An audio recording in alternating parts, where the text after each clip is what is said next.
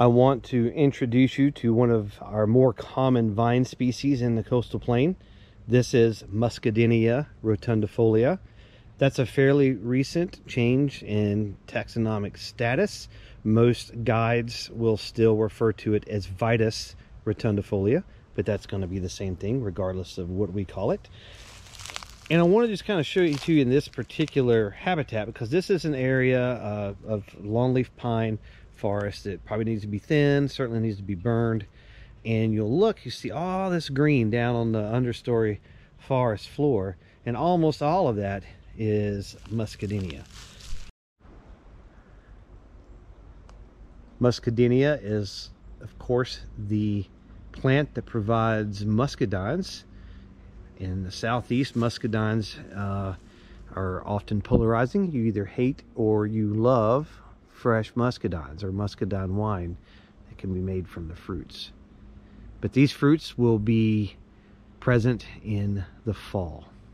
An interesting note, the pollen of Vitis is very distinctive and widespread, and often when we look at paleontological cores and look at pollen from thousands of years ago, it's Vitis or Muscadinia pollen that tends to be the most common pollen found. Typically, Muscadinia has a rounded leaf shape, fairly distinctive leaf shape. I'll pluck a couple of leaves here just to kind of look at some of the variety. So you'll see in general there's a pretty consistent toothiness all around the margin of the leaf. Occasionally you'll have a few almost lobe-like protrusions. Here this one has 3 semi-lobes, usually a cordate or semi-cordate base.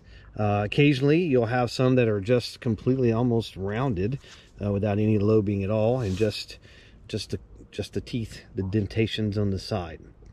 That's very consistent.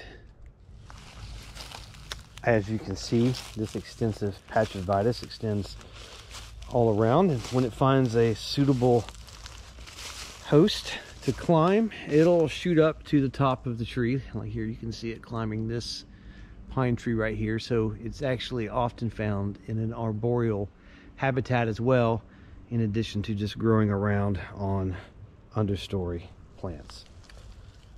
The vines themselves are fairly plain. There's not a lot about this vine. Sometimes I guess it's its lack of features that makes it distinctive.